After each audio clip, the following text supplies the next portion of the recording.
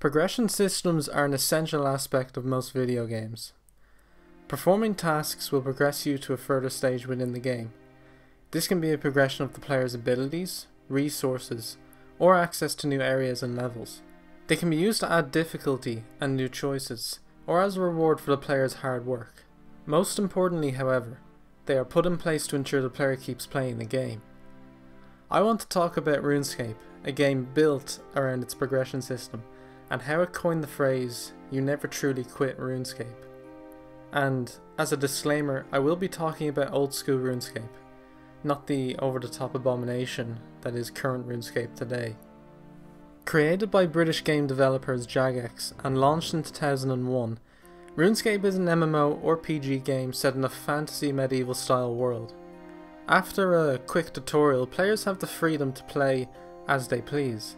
This includes training skills, completing quests, fighting monsters, exploring, trading, fighting other players, minigames, and the list goes on.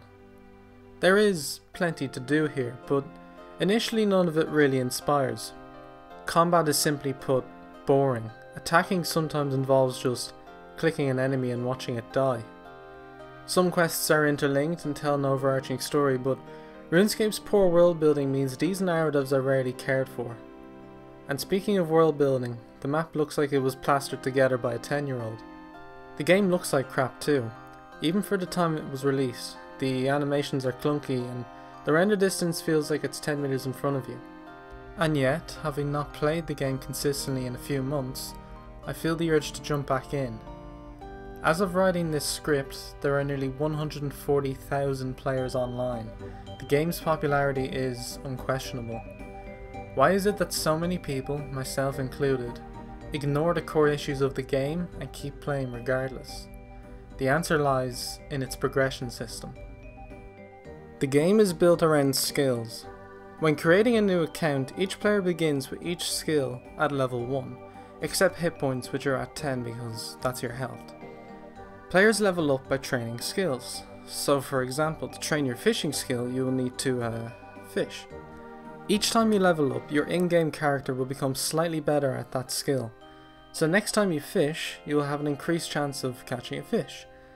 This results in you catching more fish, gaining experience quicker, and therefore leveling up. As we can see, we have an example of a typical positive feedback loop, where success breeds more success. Jagex implemented a leveling system to supplement this.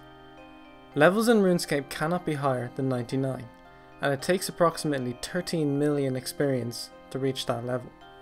Let's say that progressing from one level to the next was the same each level. So, for example, the grind from levels 5 to 6 is the same as the grind from levels 88 to 89. This would mean that leveling up once would take about 133,000 experience. Anyone who has played RuneScape will know that starting out, it's hard to gain more than 50,000 experience in an hour in any skill. So in this hypothetical scenario, telling players to grind for hours just to get from levels 1 to 2 is just bad game design. It would also mean the game would get easier as you play, because whilst the experience needed to level up would stay the same, your methods for training would improve, meaning the easiest grind here is from 98 to 99, which should be the hardest. To combat this, Jagex used an exponential system. It takes 83 experience to get from levels 1 to 2, and each time you level up, the experience needed to level up again is increased by 10%. What this system does brilliantly is allow casual players to level up fast in the lower levels, but it asks a lot of hardcore players who will accept the tough challenge of grinding until 99. In addition to improving in a skill the more you train it, at certain levels you will unlock equipment and abilities relevant to that skill. And this is how RuneScape keeps you playing. For example, at level 60 attack, players can wield dragon equipment. An objective such as this drives the player to continue playing in order to achieve that goal. Dragon equipment would be a considerable upgrade on anything you had previously, adding another element to our positive feedback loop. As a result, players subconsciously set various goals for them to complete. Let's say you want dragon equipment, but you're only level 46 attack, so you need to train. But the best training method involves killing rock crabs, and the best place to kill them is on Waterbird Island, but you need to have completed the Fremnic Trials quest to access the island. But a requirement for that quest is 40 woodcutting, and so you begin your goal of obtaining dragon equipment by chopping trees. RuneScape interlinks its world and skills beautifully, so that whilst you can train a skill in its most basic form, a more varied playing style will lead to greater success. However, RuneScape does not directly reward you for training a skill, and this is important. Obtaining the requirements for better equipment is one thing, being able to afford it is another. Reaching 60 attack and unlocking dragon equipment is great, but for example a two-handed dragon sword still costs 132,000 coins. Some dragon equipment even requires you to have completed certain quests to be able to wield them. You may have reached level 91 rune crafting and unlocked the ability to craft 2 nature runes at a time, which is a fantastic moneymaker, but you still need to go make the runes yourself. This makes the game feel even more rewarding and satisfying, and there is even a mode called Iron Man, which is dedicated to obtaining all items yourself and bans trading on your account.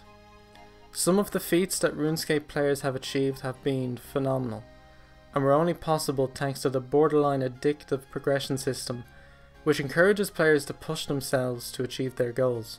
The game takes a different approach to most others. It makes progression the focal point, not fun. You will still have fun playing the game, but you will naturally play it as something more, something that drives you to achieve your goals. The never-ending grind of RuneScape has survived the test of time, bringing back players who may have last played it as a child. It's a flawed game, but the progression system is so good, the best I've seen, that these flaws never take away from the experience. And that experience is one that will last.